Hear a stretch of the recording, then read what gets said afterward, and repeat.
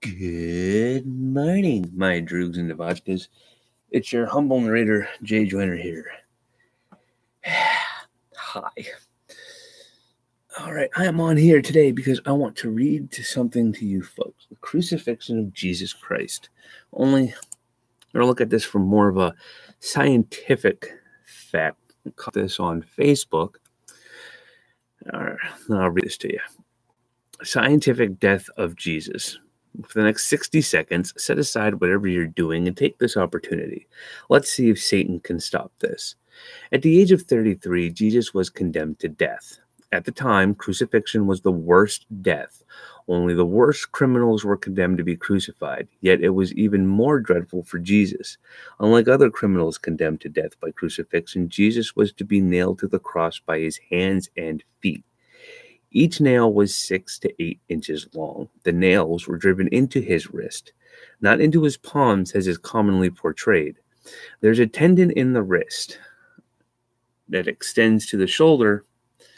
The Roman guards knew that when the nails were hammered into the wrist, the tendon would tear and break, forcing Jesus to use his back muscles to support himself so that he could breathe.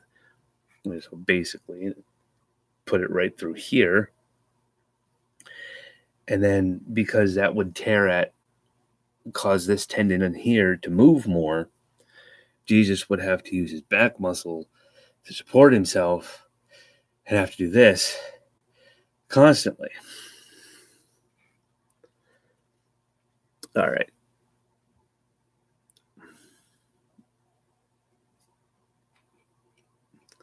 Both of his feet were nailed together, kind of like this. Thus, he was forced to support himself on the single nail that impaled his feet to the cross. That had to hurt.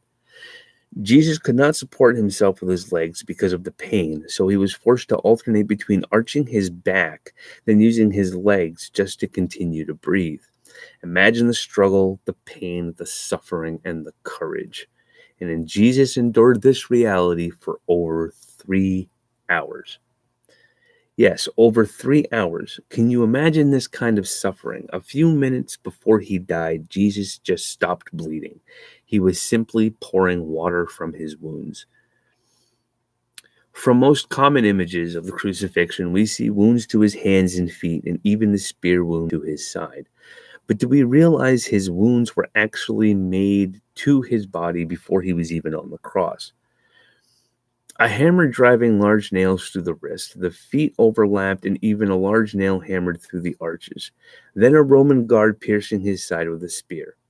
But before the nails and the spear, Jesus was whipped and beaten. The whipping was so severe that it tore the flesh from his body. The beating so horrific that his face was torn and his beard was ripped from his face. The crown of thorns cut deeply into his scalp. Most men would have not survived the torture alone. He had no more blood to bleed out. There was only water pouring from his wounds. The human adult body contains about 3.5 liters, just less than a gallon, of blood. Jesus poured all 3.5 liters of his blood.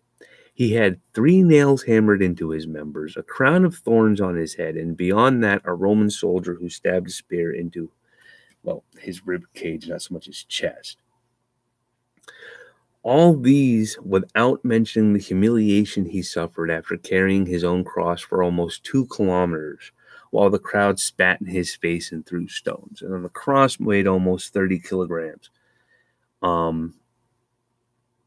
So, yeah. Jesus had to endure this experience to open the gates of heaven so that you can have free access to God, so that your sins could be washed away, all of them, with no exception. So don't ignore the situation that Jesus Christ died for you.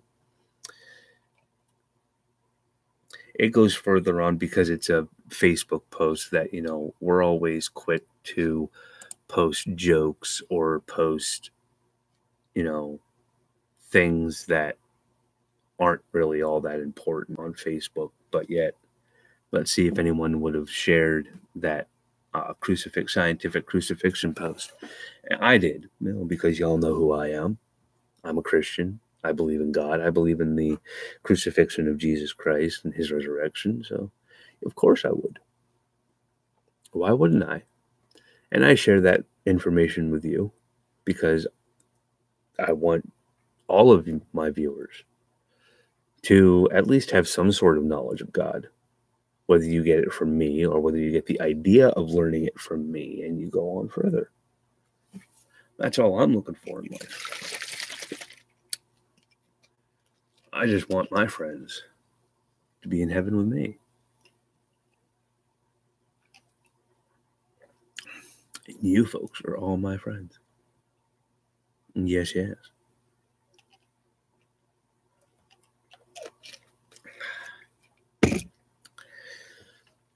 So I hope you all enjoyed that little tidbit of information.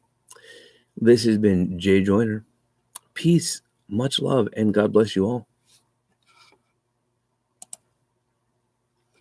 Yippers.